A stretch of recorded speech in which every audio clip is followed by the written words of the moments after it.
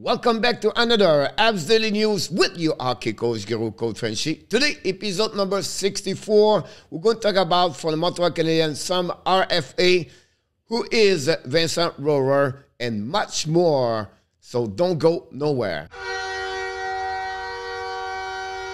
Here we go, guys. Episode 64. The Habs qualify RFA. Who are they? Habs. Who is Vinzenz Rohrer? I call him now the Double Z. Jake Allen trade. What? We're going to talk about the situation with him. Development camp for the Montreal Canadiens.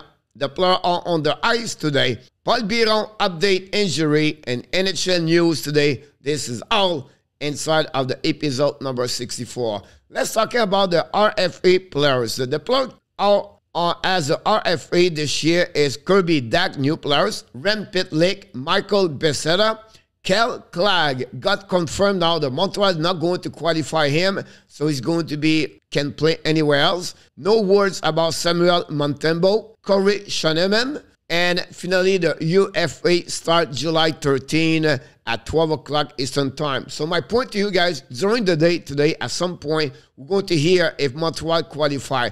I will not be surprised if Montreal, Kirby Dach, Rem Pitlick, and Samuel Montembeault, and Corey Schoeneman. I believe the other players Montreal is going to qualify them as the RFA. Here we go, guys. Let's talk about the Vinzenz Rohrer. I call him, guys, the Double Z with the Z in the first name. He was born in Austria at Feldkirch town.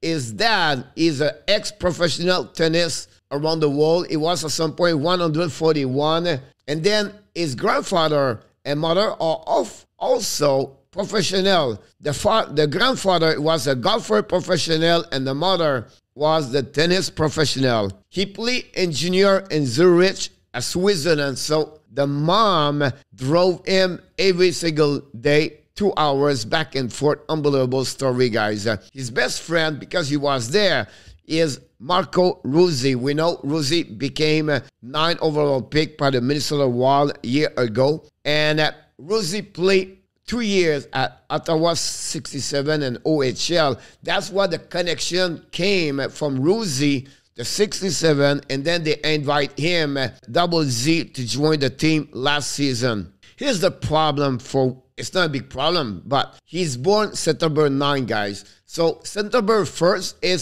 is the date limit for which year you get drafted. If he was born 9 days earlier, he will be on the draft 2023. So he's one of the youngest players in this draft.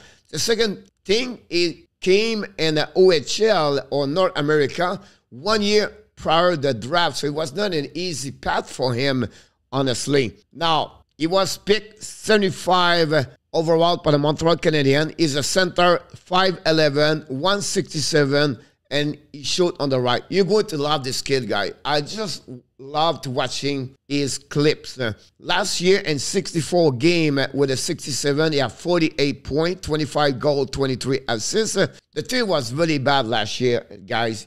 They are the worst team with the less goal for. But his TOI, it was 1946. It was the top players forward have the most TOI. Now, what is really strange, and you need to know the kid, he plays piano a lot. And he does a lot of meditation every day, 30 minutes per day. He said in an interview, he's really helping him to focus on his game, on his life. The kid guy is just a good kid. What you're going to see of him is energetic. Guy, he go everywhere. Is another Gallagher, back and forth. He skate all the time.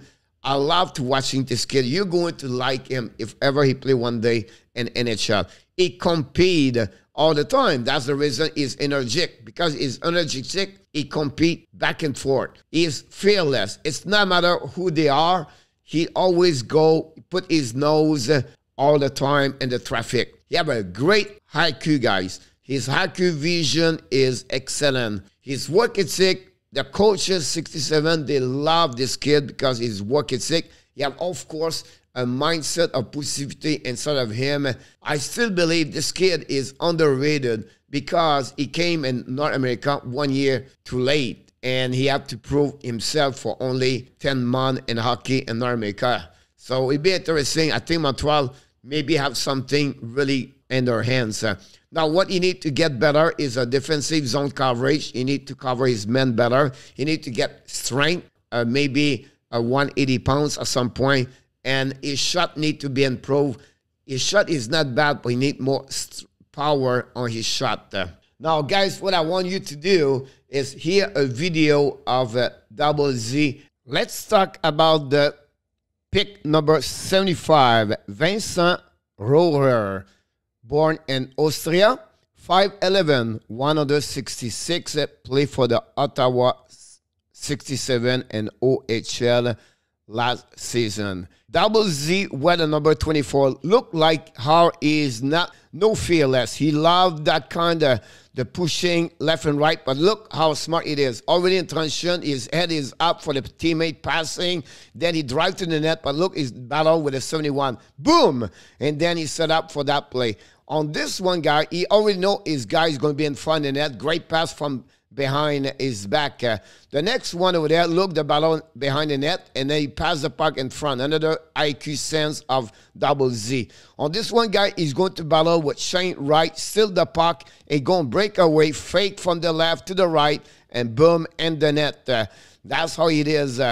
On this one guy, he's going to read the play on PK, and then the transition from the 67 is set up now. The pass is coming on this one. Looking. Great pass between skate. And boom, and the net. Here we go, guys.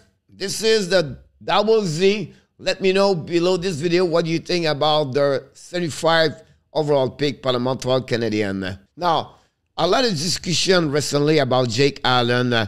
They got a lot of phone calls from different team to request what the situation with Jake Allen for the Montreal Canadiens. He's 31 years old. He is now on his last deal of 3 years with the Montreal at $2.8 million AAV. The prime he got last year, guys, he was injured a couple of times. So would be interesting. I don't want to talk about his stat with Montreal Canadiens. Stat does not matter. It's not the matter anyway. But only way I feel like if Montreal trade him is the deal is great. And I'm talking about a first-round pick. I'm talking a prospect with. They have to get something major before they trade him. And everything guy came for the Carey Price uncertain about next season. Kenny's coming back. Kenny's not coming back. Can he retire? Can he go a long-term injury reserve? We don't know about Carey Price, and that's make Montreal not a bad situation, but maybe they cannot do what they want because of Carey Price. So who is the next if ever he leave? But after Carey Price guy is going to be Samuel Montembeault or Kaden Primo. At least they make another trade around and NHL as a backup. I don't see anybody else right now in the organization.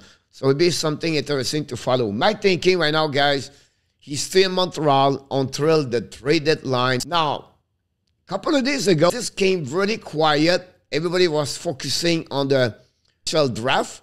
BYRON could miss the beginning of the season. What?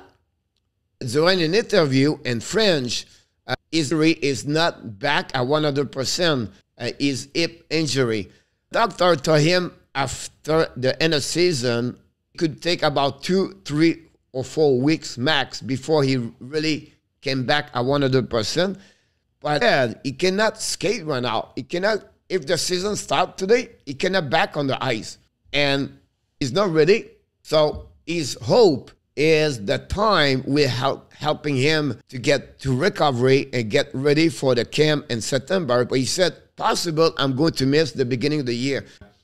Then the development camp guy, I don't want to go deep on this. We talked about this yesterday. 40 players. Cooley is out. MEILLEUR is out. People asking me, where is Jordan Harris? You have a rules in NHL, I believe, and I could be wrong, is you can participate to the camp twice. I don't see 3 times, but only what I heard is twice. And Harris did it already. So I think that's the one reason. Where Jan Mezak and Norlander, I feel both of them are also on the injuries. So that's the reason are not there with MEILLEUR and Cooley.